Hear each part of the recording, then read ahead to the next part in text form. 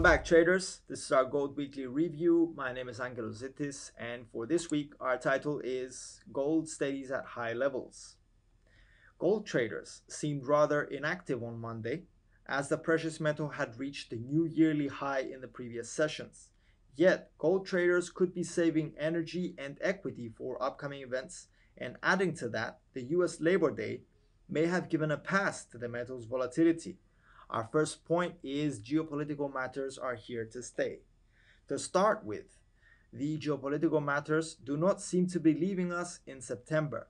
In fact, most market participants believe they could intensify further due to a restart of the trade war negotiations on the US sign-off front, but also the FOMC meeting on the 18th of September. Traders should make a note of the upcoming FOMC meeting, as a change in interest rates could significantly affect gold prices, and this will be discussed in later reports. Our point after that is Greenback moves higher. The Greenback, a major factor to gold's volatility, indeed moved higher yesterday, but not much reaction was observed on bullion prices. Yet the fact that the USD index, DXY, has reached yearly highs yesterday, mounting since the previous week, gives further reason for investigation. Traders may have found reason to buy the US dollar in effect of the new tariffs placed on Chinese products during the past weekend.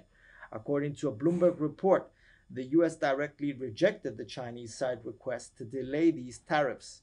This indicates the US was and still is the dominant force in the trade wars and can make decisions when and however it chooses to. In our view, this could be signaling a bullish reaction for the greenback traders. On the contrary, in some cases, the USD weakened when tensions arose in the past. Yet, the difference with the current situation could be that tensions are somewhat subdued at the moment. Furthermore, even though the new tariffs may have already been digested by the financial markets, demand for the USD has increased significantly. The effect on gold may be more evident today in the US session and in the rest of the week.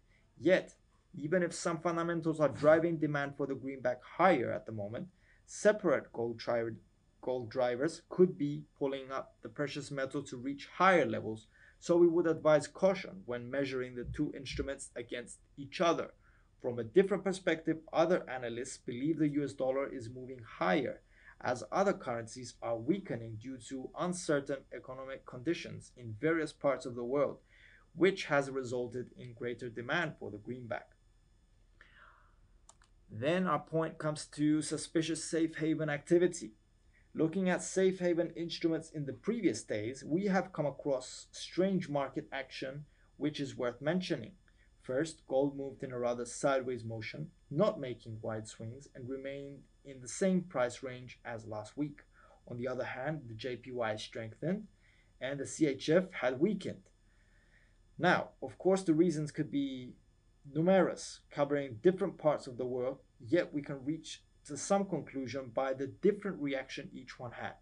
Gold's inactive trading could be indicating not much has changed from a risk sentiment perspective, as it maintained its price level since the 26th of August, and various analysts expect it to move even higher.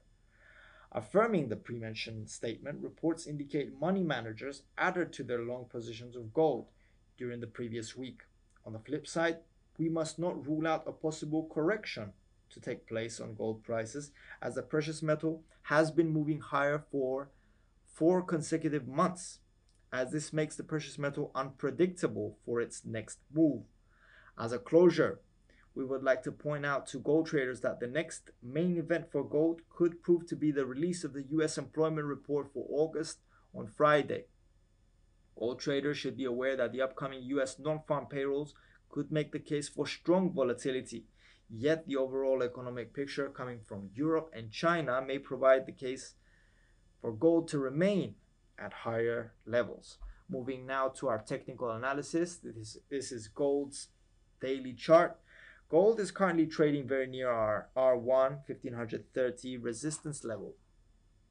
If gold is to move even higher, the next stop could be at our R2 1550, and even higher we could see the R3 1570 level.